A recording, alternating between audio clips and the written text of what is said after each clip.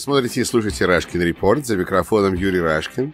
И к нам сегодня присоединяется историк, публицист Юрий Фельштинский. Юрий, добро пожаловать обратно на программу. Добрый день, здравствуйте. Ну что ж, хотелось бы, во-первых, такие у нас невероятные события сейчас происходят, и ваша деятельность, мне кажется, в значительной своей части – это избавление мира от каких-то конспирологий и заменение реальной истории. И сейчас мы живем в ситуации, когда много конспирологий, и давайте начнем просто с того, как вы смотрите на вещи. Вы считаете, что есть какой-то китайский вирус или русский вирус, или министр иностранных дел? Меня просто поразило в пятку. Наш министр иностранных дел заявил, что я хочу, говорит, опровергнуть слухи, что это сделано, этот вирус запущен американскими военными. Я думаю, до чего мы дожили? Как вы считаете, откуда это идет и какую важную информацию нужно все-таки дать людям по этому поводу?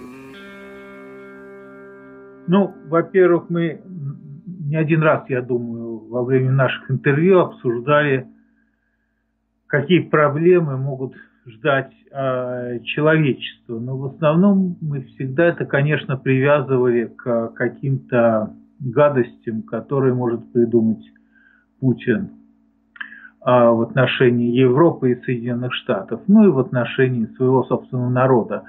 Конечно, та проблема, с которой мы сейчас столкнулись, она, безусловно, была неожиданной. И мы, я имею в виду весь мир, оказались к ней абсолютно не готовы. Ни к этой проблеме, ни к тем последствиям, с которыми мы уже сталкиваемся и с которыми мы еще будем сталкиваться, потому что я не хочу сказать, что я пессимист. Я не пессимист, но я просто думаю, что этот вирус с нами надолго. И в отличие от людей, которые считают, что через 2 недели все устаканится, я, конечно, так не думаю. Сказав все это, я, конечно же, не считаю, что здесь имеет место заговор, злой умысел. К сожалению, здесь в основном имела место беспечность и бескультурие. Исходно тех людей, которые заразили этим вирусом сначала город в Китае, потом часть Китая, а потом весь оставшийся мир. Называть его китайским вирусом, ну, можно его называть китайским вирусом, как это делает президент Трамп, но он это делает абсолютно умышленно и совсем по другим соображениям. Как его называть на самом деле, я, конечно, не знаю, я не медик, не специалист. Но у вас нет никаких причин считать, что это связано с властью любой страны? Нет, у меня нет на это никаких причин.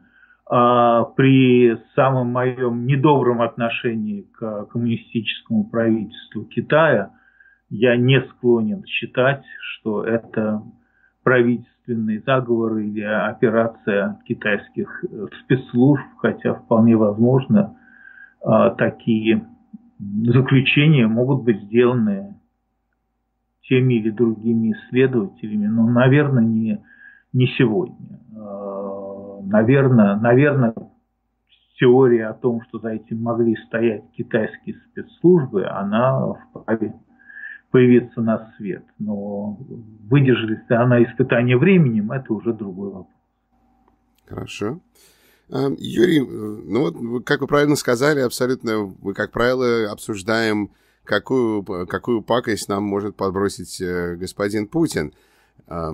Чем занимается, как вы считаете, в данный момент такого мирового кризиса? Как это сказывается на политике Кремля с точки зрения секретных служб, с точки зрения тех целей, которые они пытаются достигнуть? Почему я спрашиваю? Этот вирус абсолютно, в общем-то, перевернул наш мир.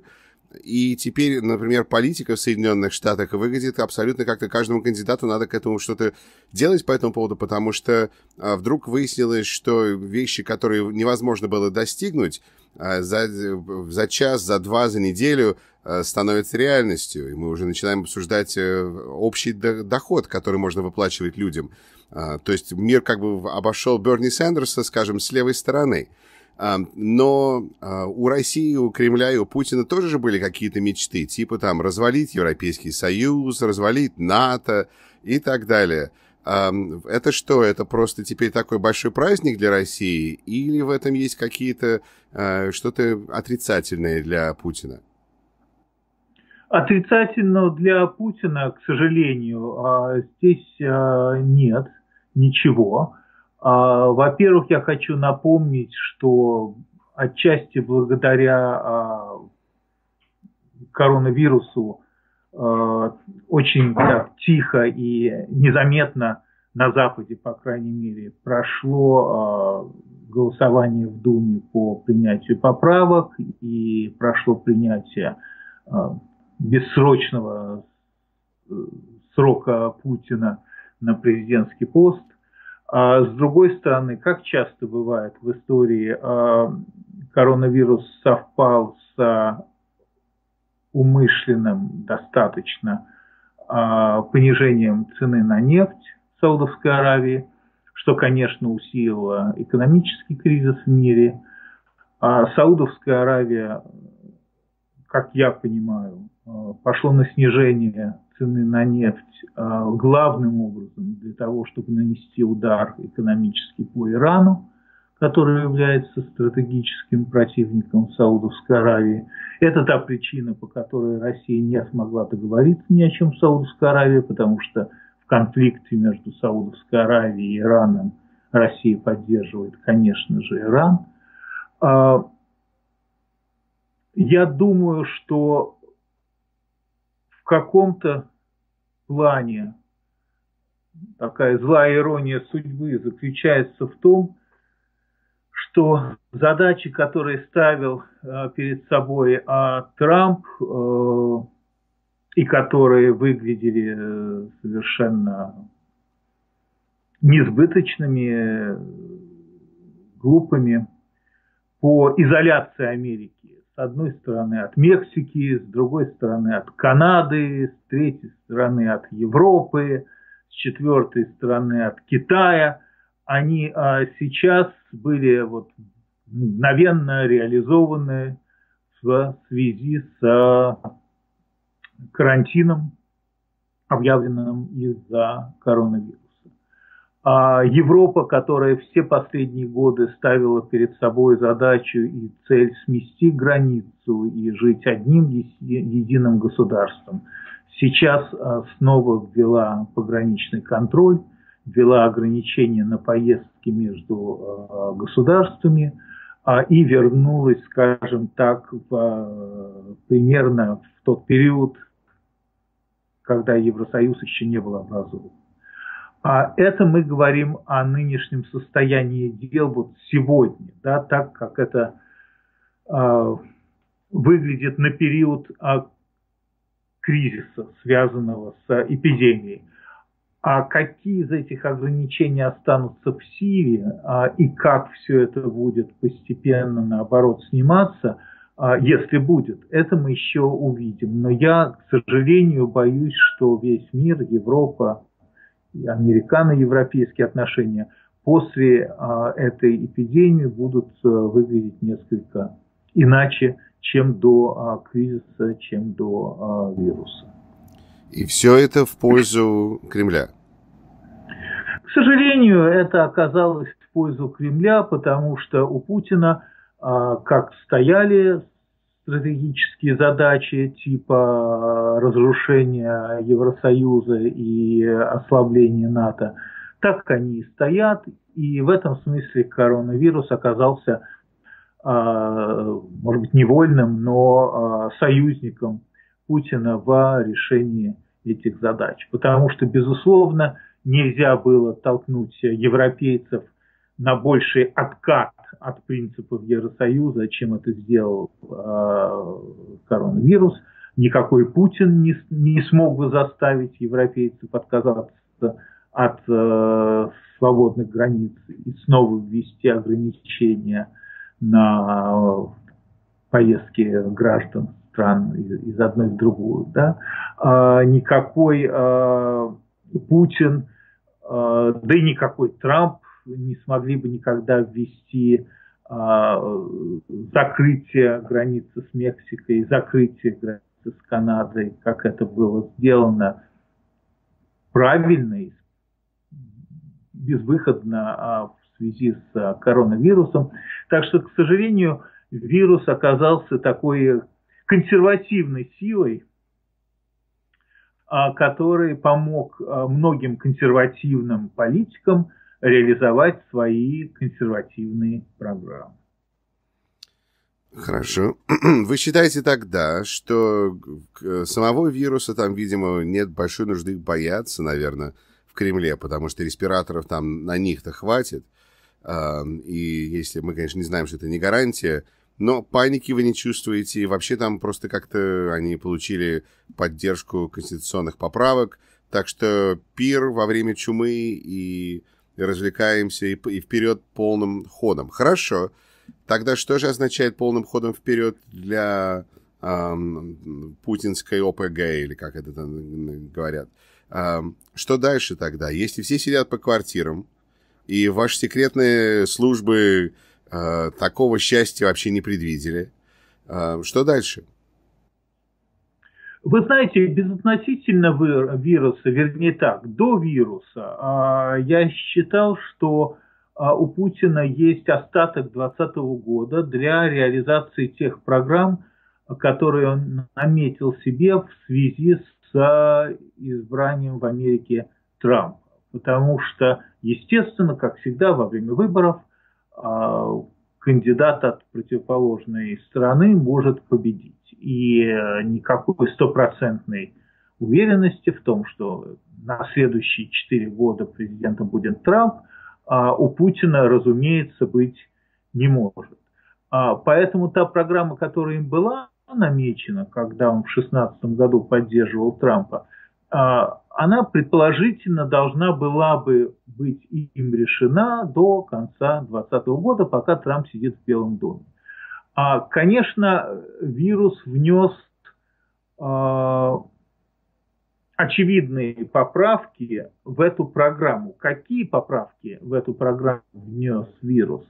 Мне сказать сложно. Я обратил внимание на то, что, например, призыв очередной, весенний призыв в армию в России отменен не был. Хотя по некому здравому смыслу с точки зрения здравоохранения его, может быть, стоило бы, по крайней мере, отложить. А говорит ли это о том, что у России, которая активизировалась в последнее время, если иметь в виду российско-украинские отношения, остаются в силе планы на дальнейшие попытки захвата каких-то украинских территорий, мне сейчас трудно уже сказать в связи с вирусом с одной стороны и в связи с резким падением цен на нефть с другой. Потому что я обратил внимание, тем не менее, что Россия, как правило, начинает войны, когда нефть стоит на выше $100 за баррель, а не падает до 25 или 30. В 2008 году цена на нефть была выше $100 за баррель, и в 2014 году, когда вошли в Украину, она тоже была выше $100 за баррель.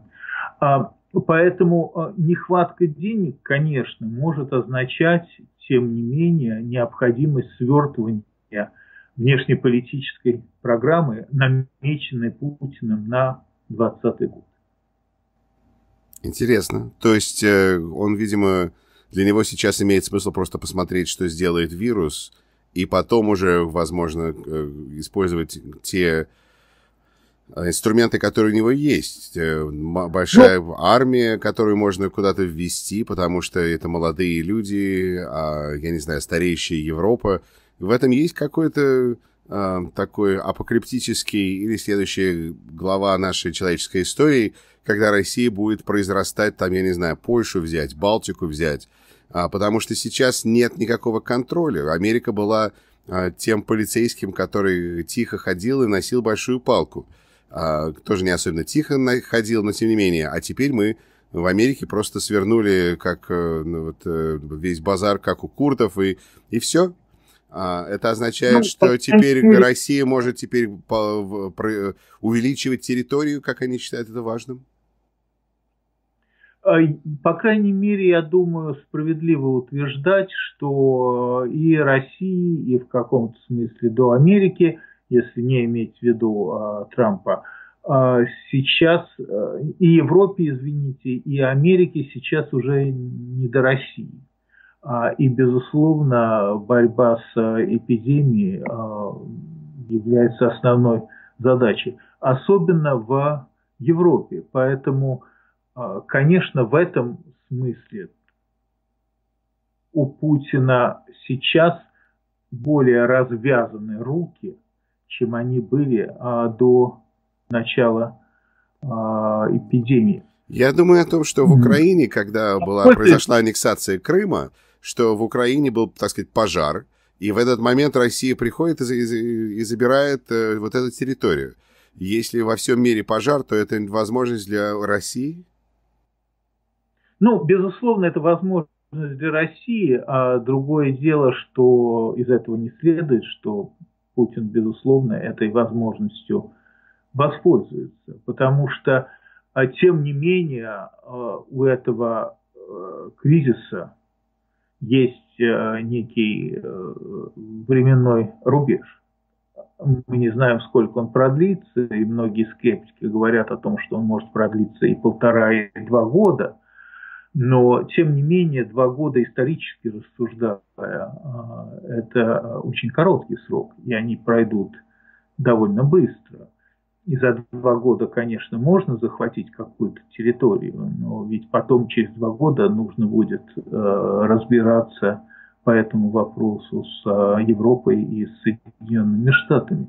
Поэтому все не так уж очевидно просто. Другое дело, что, к сожалению, как мы видим, Путин как мыслил в формате захвата территорий, так до сих пор и мыслит. И точно так же, как в 2014 году, в 2020 году он снова повторяет нам, в общем-то, абсолютно бредовые мысли свои о том, что Россия имеет право на захват территорий, где живет русскоязычное население. Видимо, не отдавая себе отчет, видимо, действительно не отдавая себе отчет, что мир не существует по языковому принципу, он разделен не по языковому принципу. И есть очень много стран, где люди говорят на одних и тех же языках, относясь, тем не менее, к разным государствам. Да? Поэтому, конечно, этот принцип, прямо скажем, не имеет права на существование. Повторяю, я не склонен считать, к сожалению, что Америка и Европа после этого кризиса выйдут сильными. Они, конечно, выйдут ослабленными. Особенно Италия, особенно Испания. И, конечно, еще долго-долго-долго мы все будем зализывать раны. Это очень грустно, но это та реальность новая, в которой мы оказались из-за эпидемии. Я искренне надеюсь, что Путин не воспользуется этой временной слабостью, хотя, к сожалению, от него можно ожидать абсолютно всего. И я не вижу принципиальной разницы здесь для него. Во Второй Чеченской войне, Грузинской войне, Украинской войне. Да, то есть эти как бы войны, все три, были достаточно кровожадными, особенно чеченская и украинская. Поэтому я не склонен считать, что Путин боится большой крови. Я даже считаю, что у нас есть доказательства того, что он большой крови не боится. Но я надеюсь, тем не менее, что некий здравый смысл и понимание, что большая война может привести к мировой войне, даже несмотря на эпидемию, с которой мы столкнулись, этот смысл все-таки одержит у него некий верх. Интересно, потому что все сидели и ждали, когда прилетит черный лебедь для Путина. Выяснилось, что прилетел черный лебедь чуть ли не от Путина. Но у него вот такое окошко. Но, тем не менее, интересно, вы сказали, Юрий, что программа на Трампа была рассчитана на 4 года, что он будет находиться у власти. Нет же никаких... Во-первых, у нас сейчас такой момент, когда будут обсуждать, если нужно передвинуть выборы. Пока что это выглядит очень тяжело. Нужно, чтобы Конгресс проголосовал за это, Конгресс не проголосует за это и так далее. Но, тем не менее, вы видите что-то в поведении нашего дорогого и постоянно очень дорого... Он нам дорого оберется, этот президент. Трамп, что-то, что совпадает с интересами Кремля сейчас в его поведении, в том смысле, как Трамп реагирует на этот кризис, с которым мы все столкнулись? Ну, вы знаете, какие-то мелкие проделки, они даже действительно настолько мелкие по сравнению с общей кризисной ситуацией, типа там, снятия обвинений против 2 компаний Пригожина, что я о них даже не стал бы сейчас упоминать. То есть понятно, что там, где можно, Трамп все равно продолжает гнуть свою старую линию, и никаких изменений в этом смысле в своей программе он не производит со дня номер 1. Я подчеркиваю, что союзником Трампа в реализации этой программы оказался коронавирус, потому что он 3 года бился за то, чтобы закрыть границу с Мексикой, и ее закрыли из-за вируса. Он 3 года критиковал Канаду, сейчас закрыли американо-канадскую границу. При этом и Мексика, и Канада – это 2 самых крупных партнера Соединенных Штатов. Ну, Китай, формально говоря, между ними. То же самое с Евросоюзом. Да? Поэтому Трампу как бы большего уже нельзя требовать от природы, чем эта природа ему дала. Все вопросы про иммиграцию, легальную и нелегальную, закрыты коронавирусом, потому что закрыто передвижение людей через границу. Там мы уже не слышим ни про нелегальную иммиграцию, ни про вообще свободу иммиграции, потому что Америка временно, как было сказано, вообще закрыла иммиграцию в Соединенные Штаты. А это, повторяю, та программа максимума, которой никакой Трамп со своим изоляционизмом и мечтать не мог. И эта программа на данную минуту абсолютно реализована. Повторяю, может оказаться, что снимать эти ограничения будет намного сложнее, и процесс будет намного длительнее, чем принятие этих ограничений, которые, повторяю, принимаются в связи с эпидемией, в связи с чрезвычайной ситуацией. То же самое может оказаться в Сирии и в отношении Европы. В Европе за последние годы, в основном из-за страхов, связанных с миграцией, мы очевидным образом наблюдаем серьезный подъем правых националистических партий, политических движений, групп. Мы видим, как в тех или других странах, приходят к власти очень часто при поддержке очевидной России правые элементы, пророссийские и при этом правые, вернее, пропутинские и при этом правые, типа Орбана в Венгрии, Милоша Земана в Чехии, Сальвини в Италии, Ле Пен одерживает относительную победу на европейских выборах во Франции, поднимают головы правые ультранационалистические силы в Германии. Эта тенденция началась до вируса. А вирус, к сожалению, оказался тем усиливающим это движение блоком, да, который принесла во все, увы, природа. Повторяю, и в связи с тенденцией, которая наметилась до вируса, и в связи с этим вирусом мы еще долго будем восстанавливать тот статус-кво, который был до, скажем так, до начала 2020 года.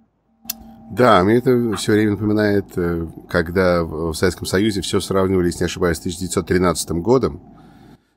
И столько было... Да. Ну, да, перепись была, и да, потом война началась, поэтому после войны уже было не до статистики. Поэтому вся статистика была... Да, сравнивать можно было только с 2013 годом, совершенно верно. Да, поэтому вот у нас все будет сравниваться с февралем 2020 года, до того, как все поехало в другую сторону. Юрий, я хотел бы все-таки закончить на каком-то позитиве, хотя, возможно, его нужно искать. Хорошо, это окно для Путина, для Кремля, но это же, наверное, и окно для тех, кто хотел бы что-то изменить в России, в том смысле, что Россия практически не защищается от вируса, как это делают почти все остальные страны, которые могут что-то делать, наверное, тем самым доказывая, что это страна третьего мира и так далее, как она подходит к собственному решению проблем, которые стоят перед ее населением. Но возможно ли, что этот вирус приведет к каким-то социальным переменам в России? Я не думаю, что это возможно, поскольку, как я неоднократно говорил, я считаю, что Путин создал достаточно стабильный режим в России. И единственное, что угрожает этому режиму, это развязанная Путиным большая война, перерастающая в мировую войну. И я считаю, что до тех пор, пока Путин ограничивает свои амбиции и аппетиты и не развязывает действительно большой войны, ему ничего не грозит. Другое дело, что, к сожалению, его амбиции, может быть, намного серьезнее, чем мы с вами предполагаем, и, соответственно, может быть, готов пойти на риск большой войны, поскольку обычно все агрессоры считают, что большой войны никогда не будет. И очередная мелкая такая хулиганская проделка на международной арене пройдет незамеченной, как она уже прошла там, из Грузии в 2008 и с Украиной в 2014. Но в этом плане, поскольку жизнь кремлевских обитателей, она оторвана от жизни всей остальной страны, и у всей этой остальной страны нет, к сожалению, инструментов влияния на власть, на людей, которые засели в Кремле.